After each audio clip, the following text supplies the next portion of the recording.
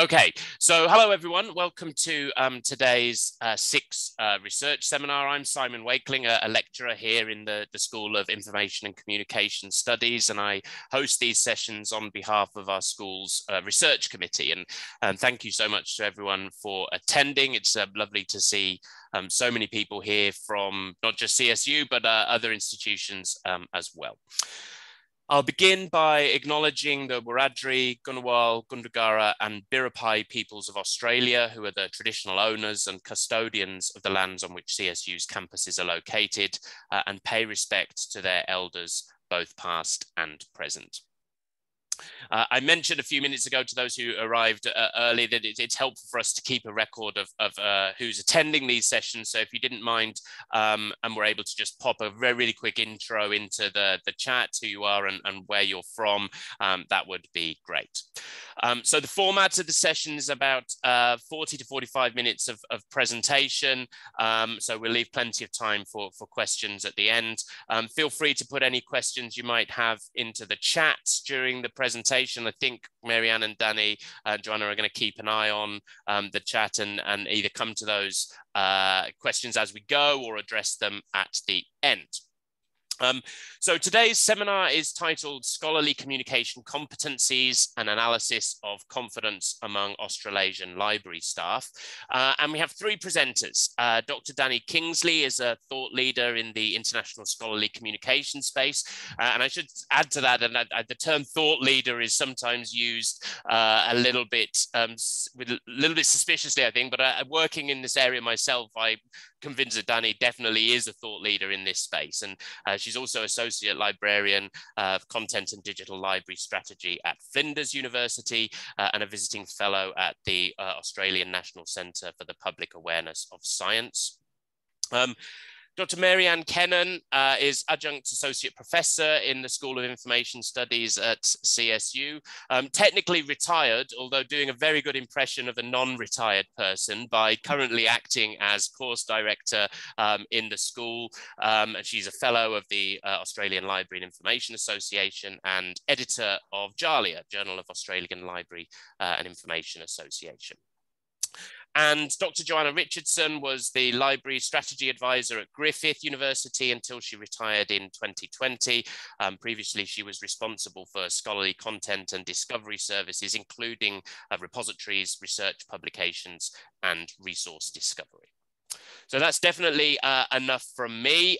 So thanks again, everyone, for coming, and I'll hand over to Marianne, Danny, and Joanna.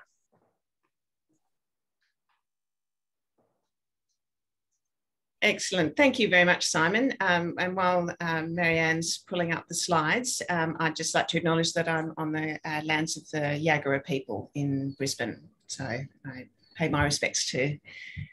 Marianne, you've got the wrong screen showing me your email at the moment. Who should? That's fascinating.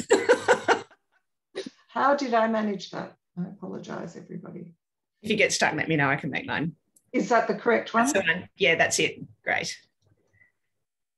Excellent. Okay, so today what we're talking about is we're describing the process we went through to do this research project and the findings from the research project, where the paper is called Scholarly Communication Competencies and Analysis of Confidence Amongst Australasian Library Staff.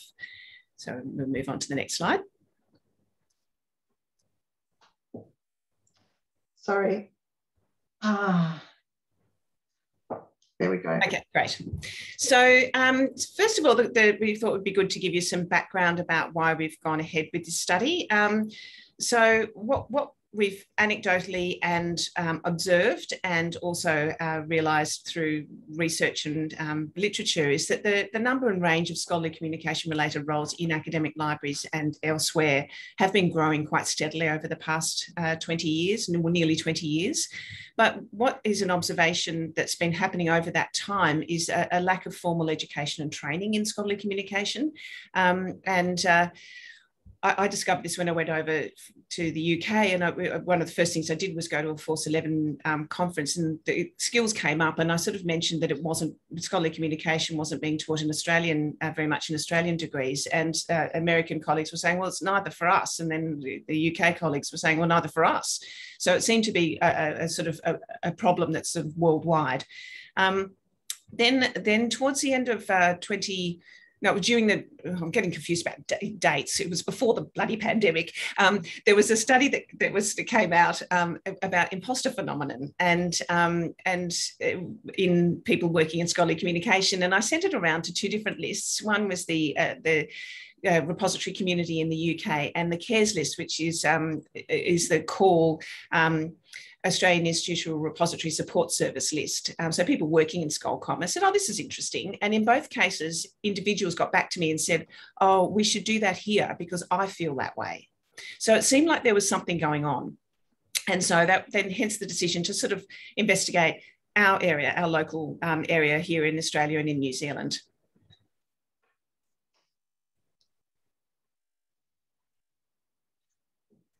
So here's some examples of the kind of work that's happened in the past looking at this area. The first one is a study from the UK. I did it with my colleague Claire Sewell when we were at Cambridge, where we had a hypothesis coming partly out of work that had been done by Research Libraries UK on this sort of a skills gap that was being really obviously identified, particularly in relation to research data management. But we were saying that we were concerned that there was a potential time bomb about happening if we weren't going to do something about this, because in the UK, things were accelerating a lot faster. We got about 500 responses to that from all around the world. It was a much higher response rate than we ever anticipated. But there are two other studies that also kind of informed this position, one was the one I described there in the middle is the imposter phenomenon study. Came out of the US, and there's also another US study that was saying that the question about formal training in scholarly communications is in this area is rare, and so it causes a problem for people starting out.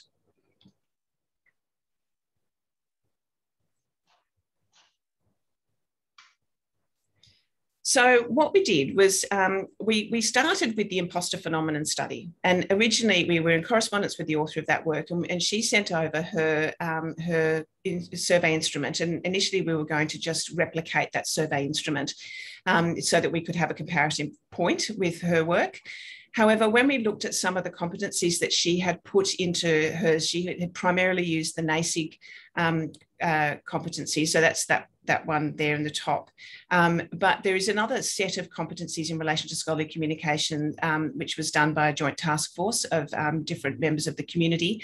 So we've just, on this particular slide, pointed out that ALIAs until December 2020, the competencies there didn't mention anything that had any relationship to scholarly communication. The new ones do.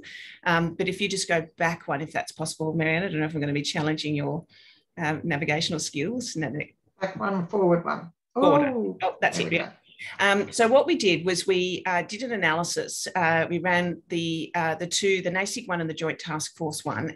I did a comparative analysis about which competencies were held in which, and worked out, because there was some which were sort of a bit sort of American. It was in relation to having judicial understanding or understanding of the judicial environment or something, which sort of wasn't really relevant in our space. So did a pretty comprehensive contrast and compare, which was made available at that URL, and came up with these 8 areas of competencies, and it's very small writing there, so I'm not expecting you to read them, but there were basically our 7 headings plus personal strengths, and then there was particular tasks associated underneath those. So our definition of scholarly communication came from that process, and so our headline tasks are these ones here, which are institutional repository management, publishing services, research practice, copyright services, OA policies, and the landscape, data management, and assessment and impact metrics. Now, publishing services, which, just so that people understand what we're talking about, include knowledge of publishing platforms, the publishing lifecycle, minting identifiers like digital object identifiers, metadata schema, technical support, system administration and programming, and assessment. And research practice includes knowledge of publishing workflows and operational models, editorial processes, traditional and emerging scholarly publishing models, training researchers in publishing processes and in choosing a publishing outlet, the ability to identify a predatory journal, and I've got a note here from Marianne here saying academics are not the group here, but don't like being trained by librarians. And as a practicing librarian, she's always suggested librarians use other words for this process. So that's research practice. That's how we defined it. So moving on. Oh, is there a question there? No, I'm sorry. I'm supposed to use page down, but it's not working, which means that sometimes I have to roll too far. There you go, Danny. That's the next one. Okay, so that then brought us to our study, which was primarily undertaken in 2020 and 2021, even though we're talking about it in 2022, and the final publication won't actually appear in print or on screen to November 2022, which does speak something to the length of the research publication process, but that's a different story.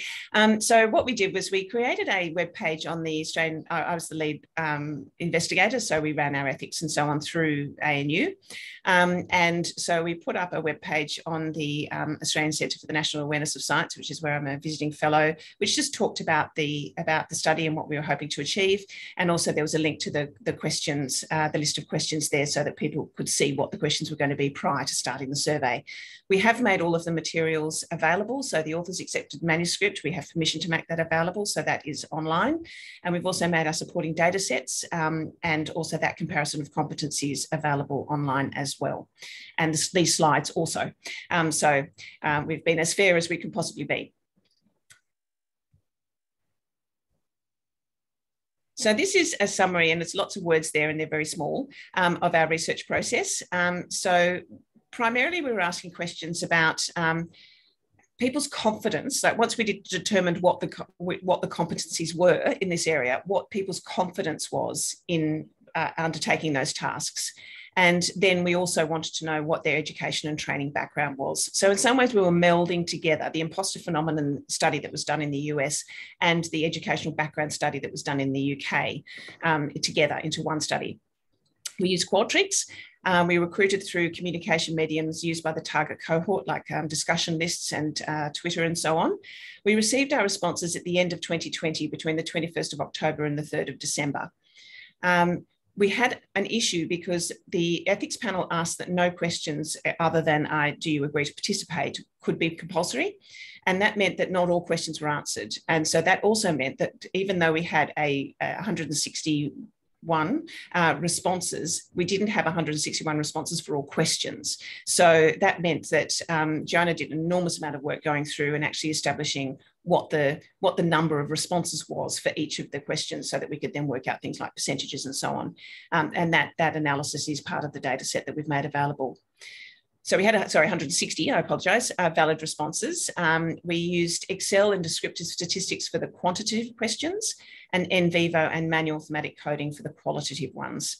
And each member of the team undertook responsibility for analysis of a different question, but we then went back and cross-checked each other's work in terms of coding and so on. And because it was a matrix, so you can start to think about the complexity of this. We've got 7 areas and we have multiple tasks within that area. So we start to have a very large number of data points. And so for the purposes of this, what we were trying to establish here in terms of the general overall level of confidence, what we did was we pulled together all of the tasks in each competency, so ended up with a number for each competency. It's quite complicated to try and explain this. It'll be a bit clearer when you see the graph. So that was our method. So of our responses, we've got here, of the Australian and New Zealand responses, you can see there the number of responses is the orange on the left-hand side, and the blue is the number of universities in that cohort. So you can see that we've got a disproportionately large number of responses from New South Wales, Queensland, and Victoria. However, otherwise it does more or less kind of match the responses. So we didn't have anywhere where we didn't get responses for. There were a couple of institutions. We did ask people for their institutions, which we've de-identified back out of the data set. So that was how we were able to establish this information. We've got 35.1% were at Hugh level 6, which is an Australian level of employment, and 58.2% at Hugh 7 and above. The way we asked the question around New Zealand, as none of us were native New Zealanders, was not clear to the New Zealanders, so we weren't actually able to get information for New Zealand in terms of their levels. The thing that we found quite interesting, and this was reflected in both the imposter phenomenon and also the UK study, is, so this is sort of now, we've got triangulation on this, is that these roles are generally less than 10 years old in scholarly communication. However, the length of time people have been working in libraries is inversely proportional. So we've got the blue is the number at the time you've worked in a library, and the red is the time you've worked in your role in scholarly communication. So you can see that the orange or the red is very heavily weighted towards the shorter period of time, and the length of libraries is weighted more towards the longer length of time. We have the next study, next page. So I think we need to go one back. Yeah, okay, so here's the graph that sort of has everything compiled together. So for each competency area, this is the collective responses in terms of confidence or not confidence across the different tasks in that competency. It gets very confusing when you start talking about this. So you can see the different colours represent from the left-hand side of blue is a great deal of confidence through to the other darker blue, which is no confidence at all, and in some instances not applicable. And so if you just look at this at first glance, it's sort of looking okay. You sort of think, oh, it's not too bad, you know. We've got a lot of, like number 4, a lot is quite high in quite a few of those. So that was our initial sort of view. And then we started really looking at the numbers. And it turns out that there were only 2 competency areas where the majority of the confidence levels are a great deal or a lot. And that's in open access policies and Scholarcom landscape and assessment and impact metrics. But the 2 competency areas where the positive confidence levels were considerably lower were publishing services and data management services. And we did find this a bit surprising because data management services is something that has actually been happening for a while in Australia. So then we asked people, why do you, what are the factors? Yeah, that's right, thank you. Moving on to the next. And what are the factors that are causing you to not feel confident? And we reflect the imposter phenomenon study here in terms of the different options here for why people feel that they were not, don't feel confident. And the question about I need more time and experience, and I've got too many responsibilities. So that's the green at the top and the yellow sort of through the middle constitutes pretty much almost half of all of those answers. So there's a time factor here, which is quite significant for all of the respondents in terms of I'm not able to feel confident because I don't have enough time to stay up to date. And that's obviously its own problem. But then we need to start thinking about, well, how can they stay up to date? So I think this is where I hand over to you, Marianne, is it? Not quite yet. But okay, I'll keep talking. But on this slide, I did want to add that the other is also quite big. That's the sort of blue in the middle. And that is an area that could have more teasing out because it's where it's either not a core part of the person's role. So a person might work in one aspect of scholarly communication, like data management, and be really on top of that, but not know much about the other areas. The other was that people, quite a few people said that they were supervisors or managers, so they only had an overview. They didn't understand the in-depth detail of the areas, which was quite interesting. And that other parts of the university have responsibility for areas. For example, research office might do impact and assessment, legal might do copyright, and IT might do systems admin and data management. But this was different across all the respondents. Sorry, so Lucy's made the observation that too many responsibilities is also a major factor. That's very true. Yeah. Speaking to that time question, we talked about what aspects of our findings we'd sort of focus on today. There is a whole other presentation that we'll be pulling together, which looks at the question about how scholarly communication is perceived in institutions and supported by institutions and libraries, and what those roles mean and what that means strategically. So that's another complete aspect of, and it's discussed in the paper. But today we're primarily focusing on the educational and training aspect, given the audience that we have here today. So yeah, there's a lot more, but when you've got to squish it into a short time, we've got to choose what we focus on. So one of the observations that has come from, this was a Finnish study that was done in 2020, and they were looking at how do they prepare their community to be ready to manage scholarly communication sort of challenges over time. And what they made the note was that this is open science, which is, we use the term open research here because science does encompass humanities and social sciences, but it's not seen that way in the UK and Australia. So we use a broader term, but open science does encompass them in overseas in Europe. So they're saying it would require an expansion of traditional library services and the adoption of new roles. And also the development of these services and tools will require qualifications beyond those of traditional library skills.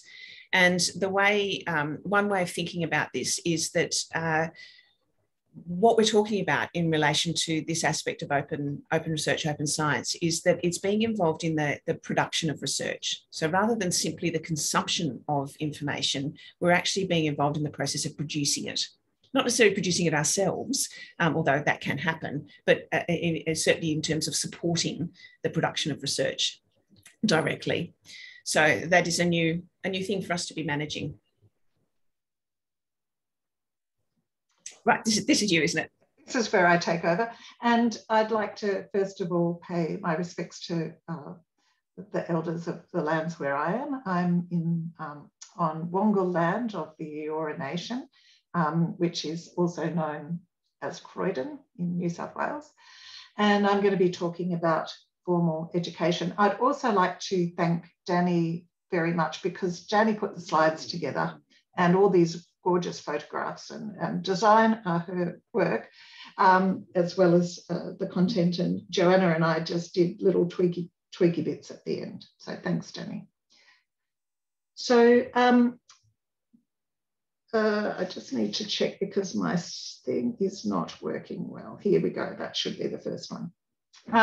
So we did ask how many of our respondents had a library and information science qualification, given that they were all working in Scholcoms.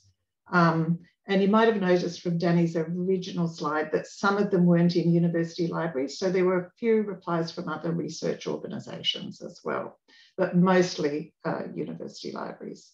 So 88%, 141, held an LIS qualification.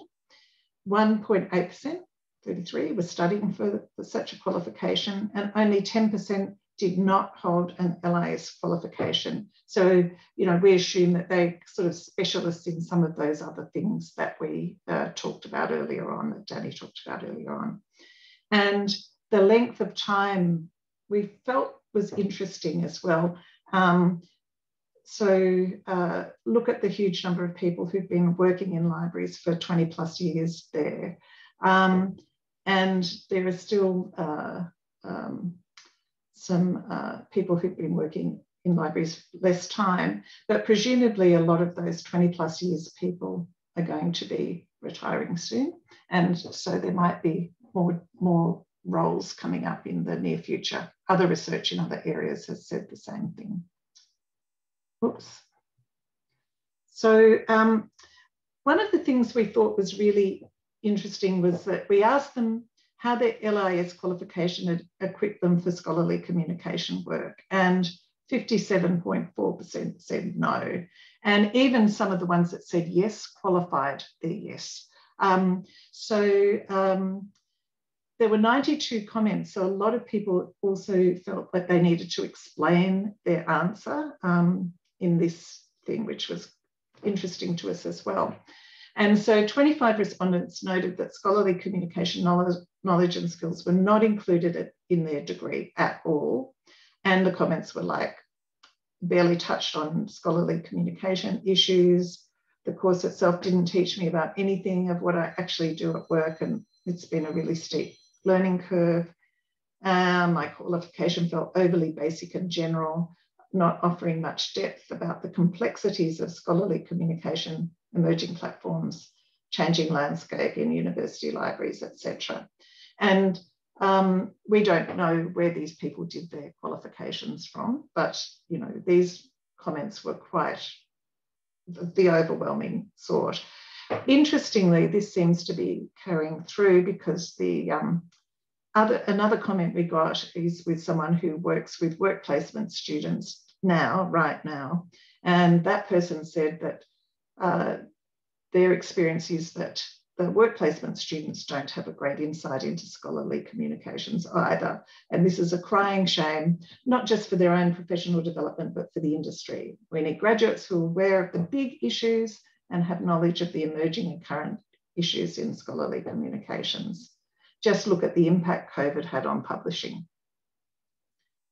Okay, so in addition to those comments, we have a highly, and the LIS qualifications that people have, we have a highly educated cohort, because 81.3% had a qualification other than LIS. So, and below, these are the types of degrees that the people had other than LIS. So diploma or advanced diploma is the TAFE. And bachelor degrees, graduate diplomas, and master's degrees, and also doctorates. So we're dealing with people who have good education and qualifications.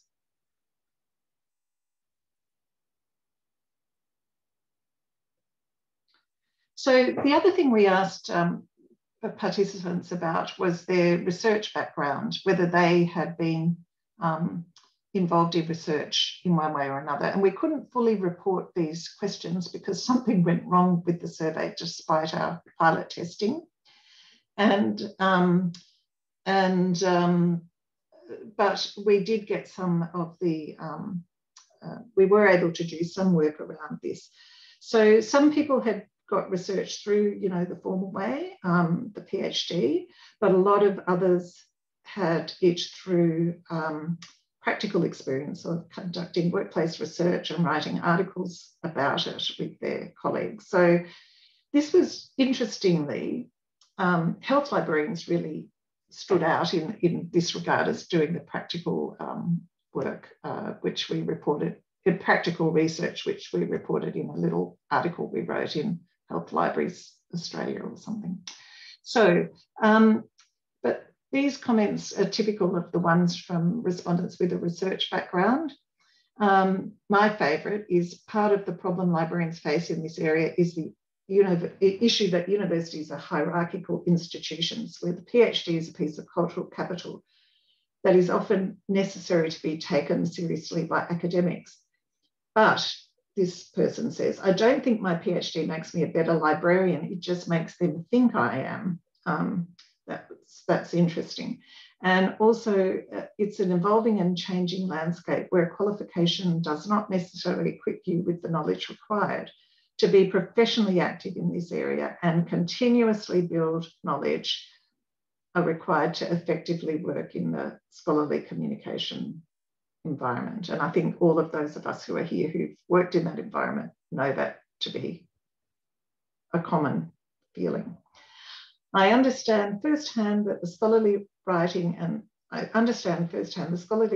publishing process, although I have learned more about research metrics and journal rankings as a professional staff member than I did when I was research active. We come to some of that a little bit later.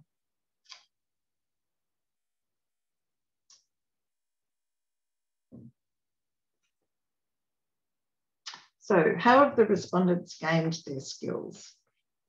So we did ask some, how people got their skills particularly if they didn't get it in their formal education. And we felt we needed to describe what we meant by these areas because we ourselves had to tease this out in our heads when we were developing the survey. So we looked at the literature and we discussed it with, between ourselves and with our colleagues. So we came to define formal training as referring to courses with a structured plan that have some formal recognition upon completion. For example, participation certificate or some other sort of certification. Professional development, referring to training related to your job that did not lead to any formal recognition. For example, supervisor or colleague assisted training, live or virtual classes, conference sessions and webinars, and so on. And then self-directed learning, or what a lot of people call just staying up to date, which refer to a form of study in which you're largely responsible, in which you are to a large extent responsible for your own instruction. I obviously didn't write that because it didn't come clearly to me. So, but I hope it's clear to you listeners. Okay, so this is interesting. Formal training is not where skills are currently acquired. I'm going to explain what the little adjusted under formal training is a little bit on a later slide. But we can see that the yes responses for formal training are only 10%. Professional development is much higher. I think, you know, that's something interesting to hold on at this stage as we move forward here. Come on, my internet's not working. Here we go. So this reflects the UK study Danny talked about earlier, where mostly what is learned about this particular area is on the job or self-directed learning. And there's a link there if anyone wants to look at the report of this research from the UK. So this is but they look more specifically at current needs and future needs. And the formal education is the green, on the job training is the blue, and self-directed learning is the gold or yellow. So, you know, on the job training and self-directed learning much the highest. So congratulations to everybody who does that, you know, often themselves and in their own time. So when I said that the figures were adjusted in that previous graph about our particular respondents, this is despite us putting what we thought the definitions, you know, in a place that people had to read before they answered the questions on the survey. People did get them mixed up, the different, you know, self-directed, formal training and professional development. And we know this because we asked them for examples in an open question. And so several respondents nominated 23 research things as formal training, but in fact it is self-directed learning. It's something that people do in their own time, don't get any certification or whatever for. And one respondent nominated Leiden University's course on bibliometrics and scientometrics as professional development, but it is in fact formal training. So of the 32 people who responded yes, at least 14 that they had formal training, at least 14 were not formal training or certification courses. And so that's why we adjusted the graph earlier. It's highly probable that some of the respondents who chose yes but did not comment may have also had in mind courses or training which do not meet the formal training criteria for this survey, or I might add, as I've learned as course director, for credit in a course, it needs to have some sort of formal criteria.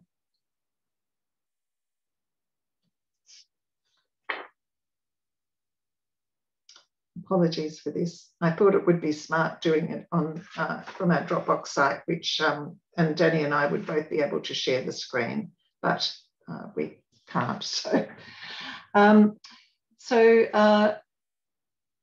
in self-directed learning, the landscape is what all the respondents were telling us, that it's a fast-moving and diverse area, quick-moving, space which changes rapidly. That was just a constant through pretty much all the responses where people had a chance to put in something in their own words. The perceived value of conference attendance is really high. And remembering this was done, a survey was done before we knew how long COVID might affect conference attendance. So we imagine that people are really missing this. And while it, the content is often available to be done online or attended online, there's other sorts of benefits of conference attending, such as network and all those other things are not happening. That there's also really strong engagement with organisations such as OA Australasia and the ARDC. Liz, I saw that you were here. That was an interesting thing.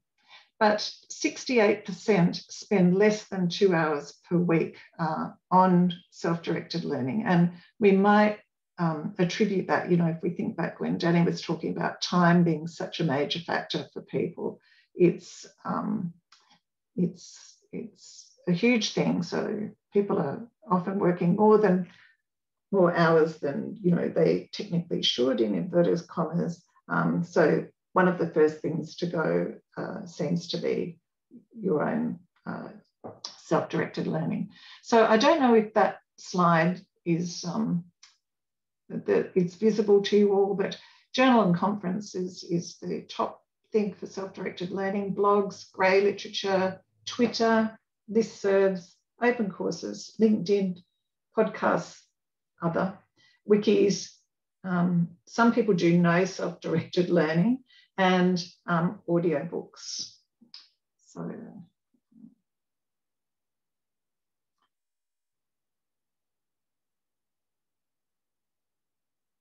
notice Danny's put in, if everyone's looking at the chat while we wait for this line, this speaks to our collective understanding is what expectations are of our community in terms of background and active ongoing knowledge. So at this point, I'm handing back to Danny. Okay, so what we have, or what we see, we as the authors of this paper see, is that there is a less than ideal situation. What we have is groups of people who are coming in from their degrees without awareness sometimes at all of any of this area. It's a growing area, but we don't have analyses of, Simon, I think it was, I put something in the chat saying what percentage of, Scott, sorry, put something about what percentage of LIS graduates go into academic librarianship, and he's also put some stats from the Bureau of Statistics, and it looks like of about 10,000, and I don't know what year that was, I can't remember, I looked at it briefly, it was over 1,000 that went into, it was the third highest one. And there is also one relating to research services, which is further down as well. So it's a not insignificant number. And then what we don't have statistics on is what the changing nature is of the workforce within our libraries at the moment, our academic libraries. And so we know we've got fewer cataloguers, for example, but that's just anecdotal. We haven't got the numbers on this, but scholarly communication is growing and it's going to grow more. So we've got an issue where we need to have a group of people who've got some skill sets and how they're going to get them. So there's clearly an opportunity for us collectively as a community to improve. So we noted that one of the frustrations expressed about the LAS qualifications could have reflected the fact that prior to December 2020, ALIA's foundation knowledge, skills and attributes relevant to information professionals working in archives, libraries and records management, which is the basis on which degrees are kind of structured, they must meet those foundational skills, did not mention scholarly communication skills, including basic ones like copyright. That has changed as of December 2020. However, of course, there will be a period of time as those courses are adapted and to reflect those new skills. And of course, those courses then need to go through the approval processes and so on and so forth. So there will be a lag. And of course, those students need to come through and do the courses and then graduate and then get into employment. So we do have a sort of group of people who are currently working or just about to finish their degrees who we're going to have to, help. So one thing that we could help is that the LIS education programs do start including the scholarly communications issues more explicitly to their programs. So that's one solution. It is not the only solution though. So Marianne, if you can jump on.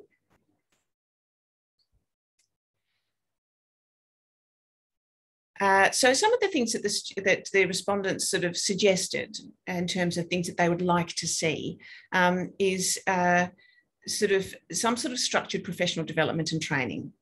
So this is something which is not static. It is constantly moving, and so it is something that is more naturally helped by professional development. And it would be great to have some sort of process that's recognised by professional organisations like ALIA or ARMS, which is the Australian Research Management Society. So bearing in mind that depending on the institution, and certainly in the UK, quite often scholarly communication, it doesn't sit in the library, or I at Cambridge initially had a double report. I reported to the University Librarian and also to the head of the research office. In some instances, the people who are working in this space are actually in the research office. So it is something that spans across both of those areas. So that's why we're talking about the Australian Research Management Society. Having community of practice and Australasian capacity building programs or initiatives. We do have the legacy of CARES, which is the CALS Australasian Institution Repository Support Service. That is a smaller list now, a discussion list. There is a community of practice that's just being started up to manage read and publish agreements, which is again a subset of what we're talking about here. So we do need something that encompasses the bigger picture, the broader questions. And we also need some national level changes through existing professional organisations, as mentioned above, or developing a new professional organisation of some description that's scholarly communication focused. So where do we go from here? So we are maintaining that the situation is suboptimal, but the question is, and this is what we want to open the floor now to discussion. So happy to answer questions, obviously, about the study itself, but also really would like a discussion about potential ways forward. Where does the responsibility lie? It's not simply the responsibility of the developers of LIS degrees, nor the responsibility of individual institutions, or even the library sector alone. I think this is a very big issue. So it's not simple, and we really are welcoming all discussion. Any suggestions, any offerings would be greatly appreciated. So that's the end of our sort of formal presentation-y part. So I don't know, Simon, are you going to run the discussion? Well, yeah, I mean, I'll keep out of the way, but I can certainly get us started. I noticed that Eleanor just added something to the chat. I don't know whether you might want to talk a little bit about that. She finishes with a question: will there be less importance put on the job Scholcoms training because it will be assumed that people have learned via formal qualification? I guess that's if LIS higher degrees start to include scholarly communications elements to them. Yeah, and you've made an observation there, sorry to interrupt there, but that the recent survey of LIS graduates, admittedly from a small base, found that 28% have gone into an academic library position. So if we are making the case that academic libraries are quite different from other types of libraries because of this issue about really having to manage scholarly communication, then if it's nearly a third of the participants in the course, then clearly there is a need there. And I'd like to add that it's not just academic librarians, it's people in hospitals and healthcare. It's people at places like CSIRO and the Antarctic Research Organisation, library staff who are in all those organisations, and probably others that we're not even aware of, who need to have this kind of background as well. Okay, so Lucy's put a debate piece forward in the discussion. Do you want to stop sharing, Marianne, so then we can all Sure. Yeah. So Lucy has said this should be the responsibility of individuals supported by their library institutions. So that's a position to put forward and discuss. I know my opinion on that, but I'd be really happy to hear others. And I should add as well, if people want to unmute themselves and discuss, then they should feel free. We automatically muted everyone just to start the meeting, but it'd be good to get discussion going if people want to. Yeah, just to elaborate further, for example, doctors will continue to supplement their knowledge and their information by reading articles similar to what's come out in this survey. And I think that's one approach. But if we need some sort of structured training, if people are time poor, I mean, one option is that they go and learn this information off-site in some sort of formal structured training. Relying on if they're time poor, relying on them to just go ahead and do it, I don't think it's going to work. Yeah, I agree. Because I'd put the case forward, particularly now, we're dealing with things like read and publish, and we really, really have not at all started addressing what the implications of that are in the bigger picture as a community. The landscape is changing, and we are under enormous threat as a profession from publishers. So this is a big issue, and one that really fundamentally is going to shift what is an academic library in an open access world?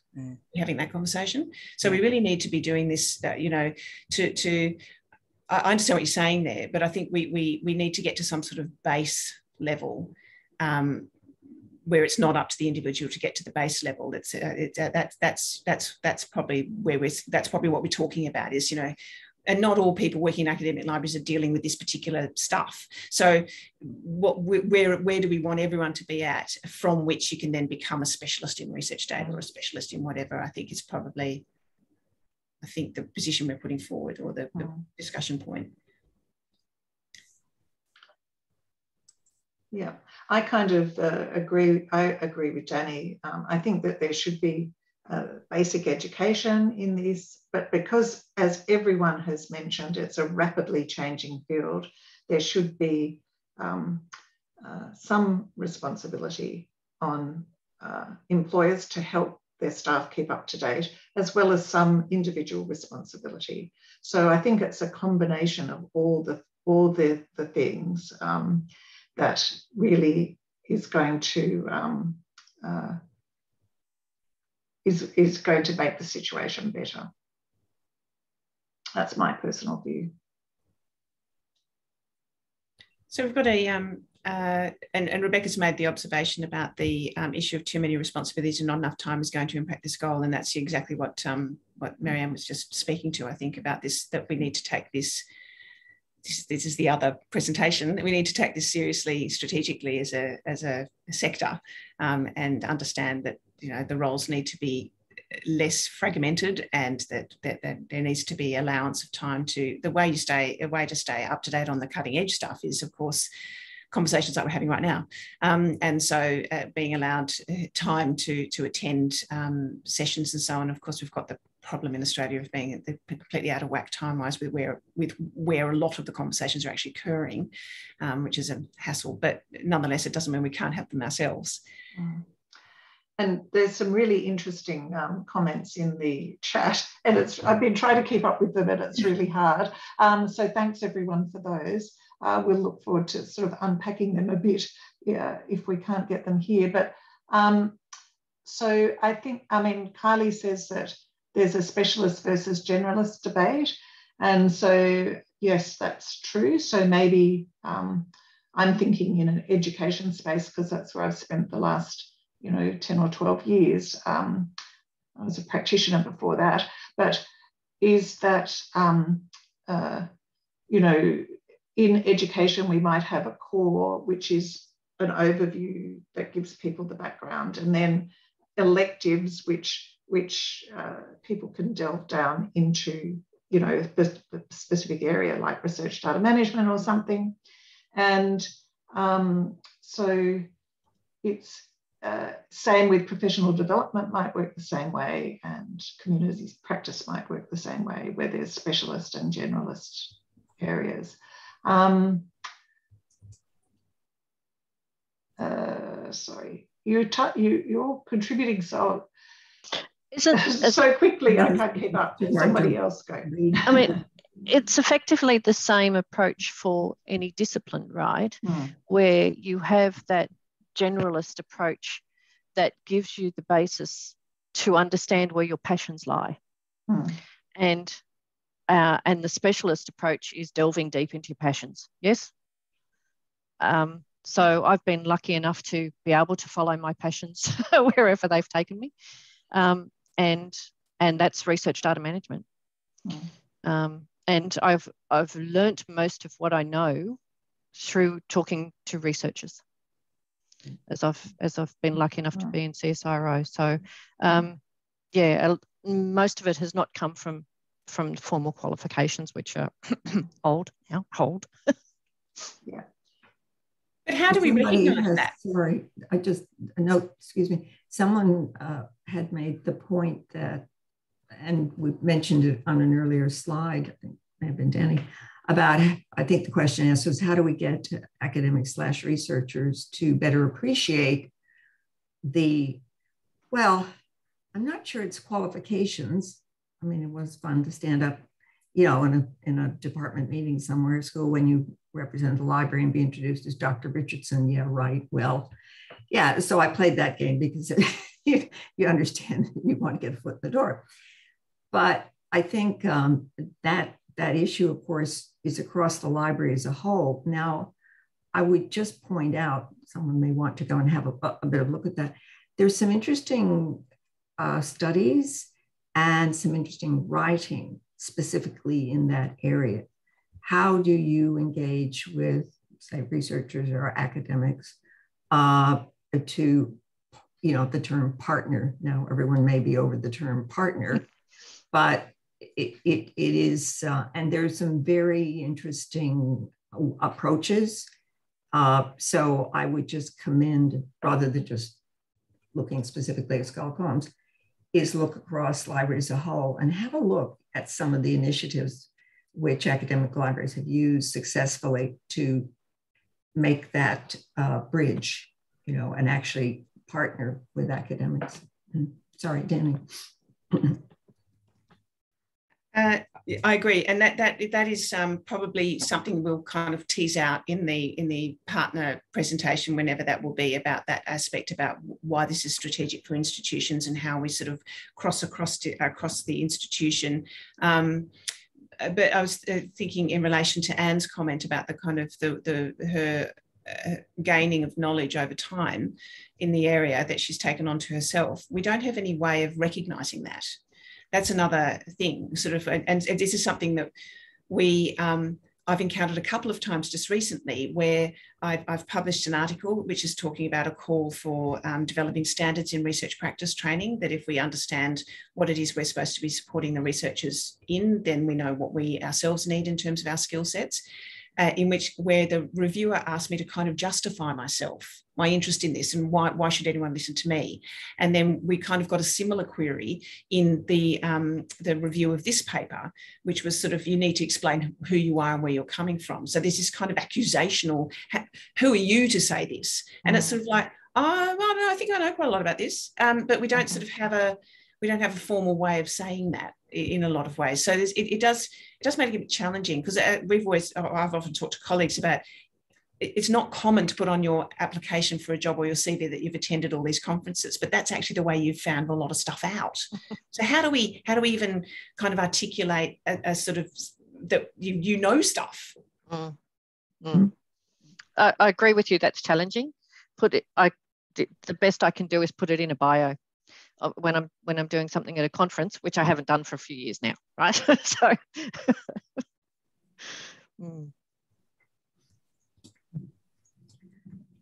Okay, what are some of the other queries?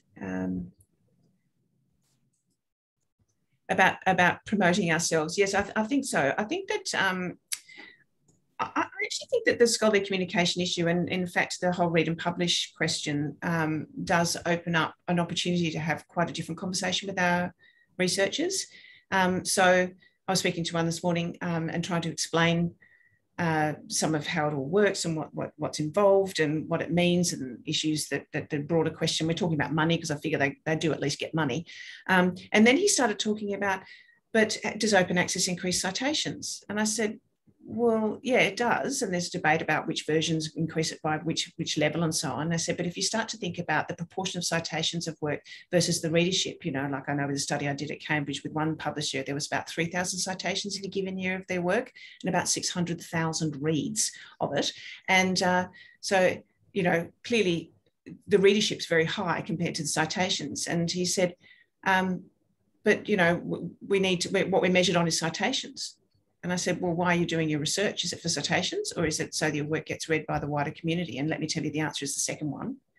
And then he said, but that's what we measured on. But that's a problem, because that's what and so I felt like a counsellor, you know, when somebody's just answering their own questions. In us beginning that conversation, he suddenly started to himself unpick all the sort of research culture issues, the way we reward research and the problems that that's causing, and so on and so forth. So this gives us an opportunity as an expert in a particular aspect of ScholarComm to really start opening up those questions and those discussions across campus.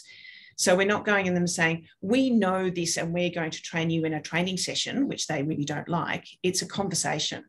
And I think that this gives us an opportunity to have that conversation.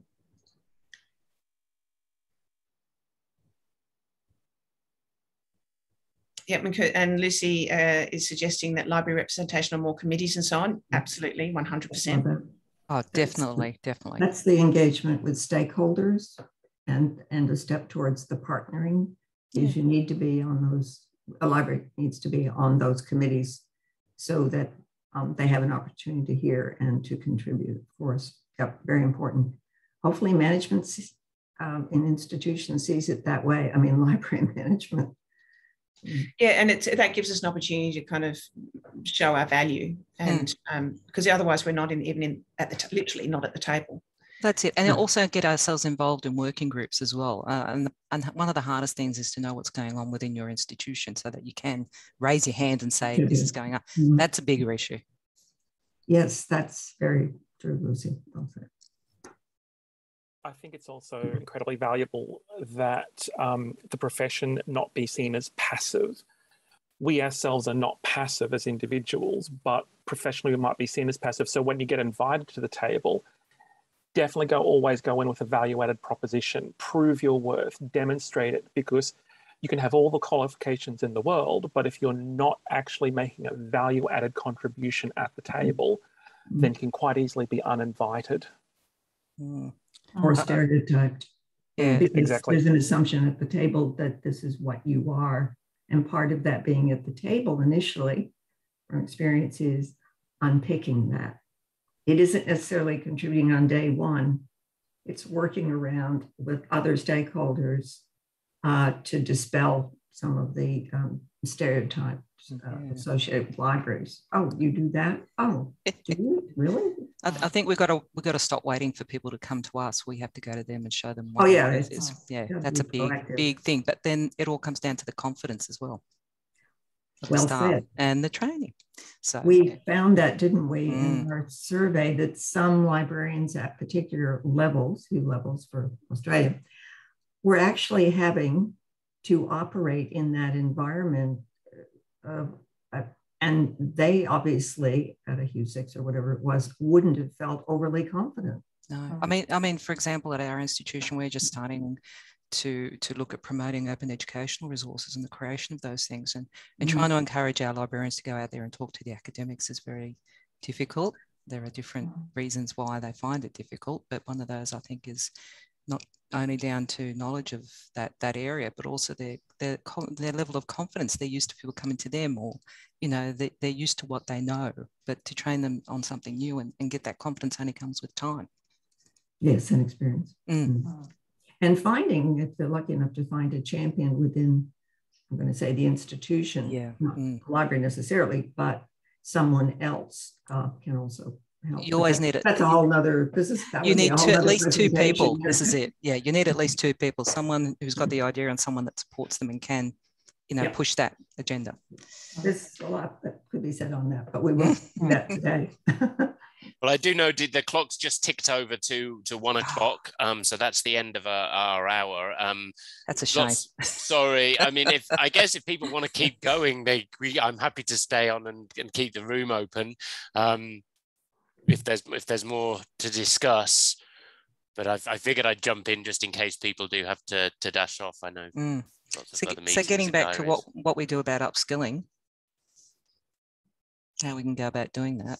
Yeah, so I think there's 2, and these were the conversation. I'm part of something called the Open Research Competencies Coalition in the UK, because I started raising these questions about, well, what I found was I was employing non-librarians in my team. And so that's when I started I did a couple of workshops where I got a whole lot of job descriptions for Scholarcom areas and asked the groups to analyse them for what they thought were traditional library skills, what they thought were new ones, and what they thought was personal stuff, like, the need to be an advocate, for example, like what we've just been talking about.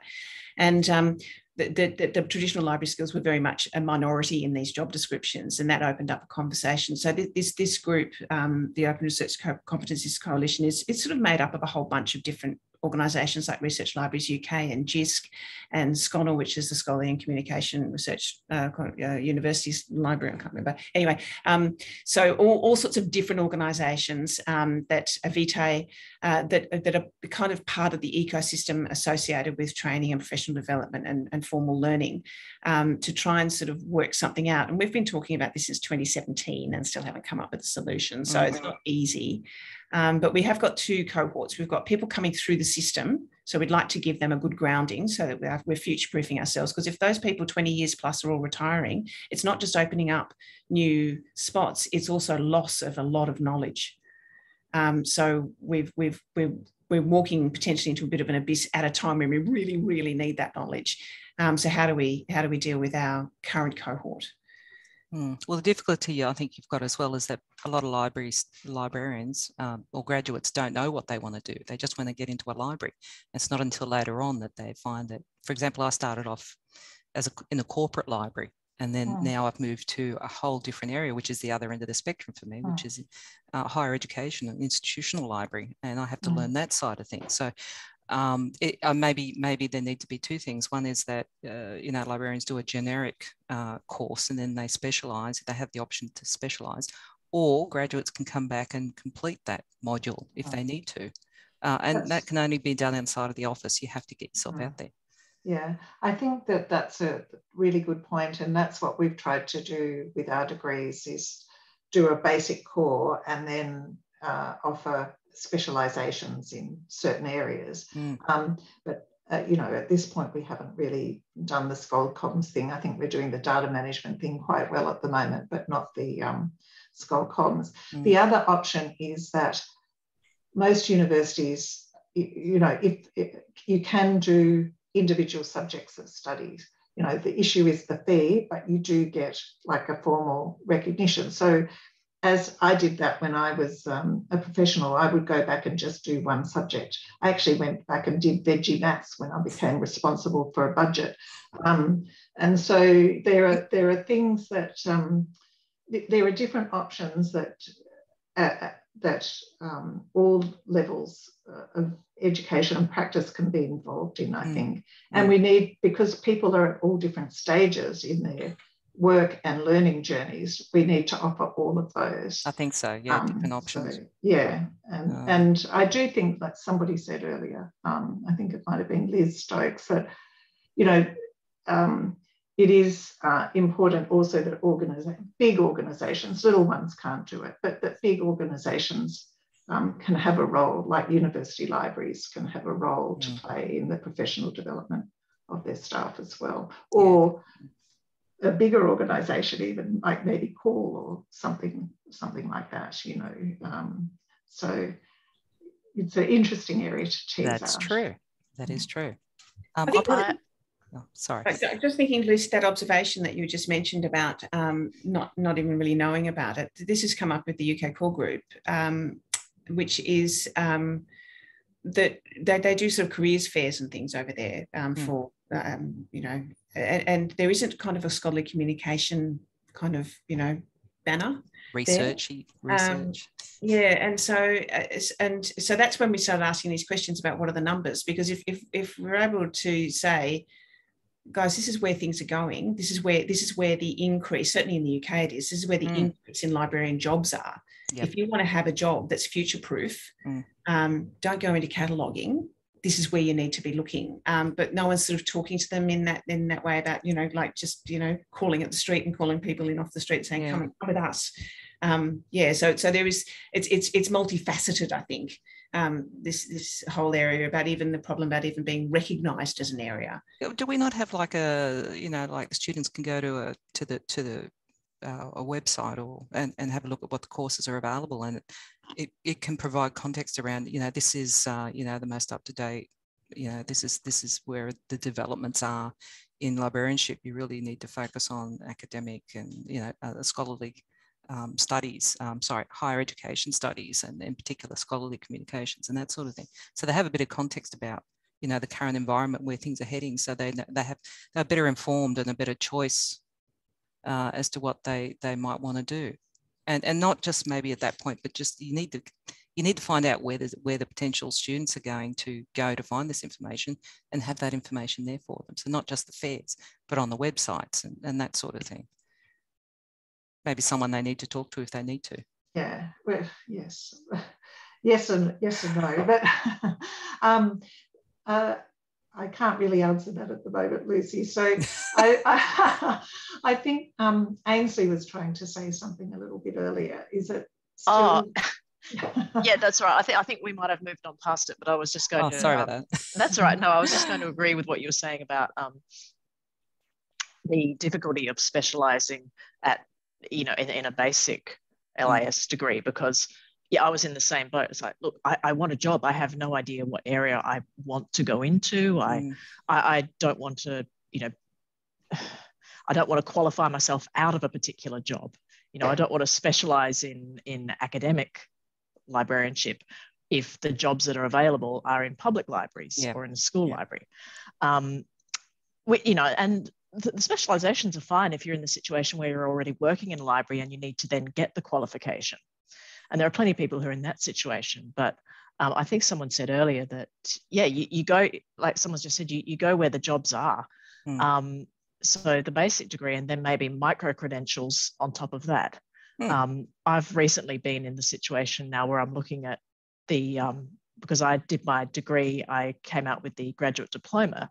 And I'm looking now at, okay, what options are available at masters? And there's some stuff that specialises in the area I'm interested in now, or that I'm looking at working in now.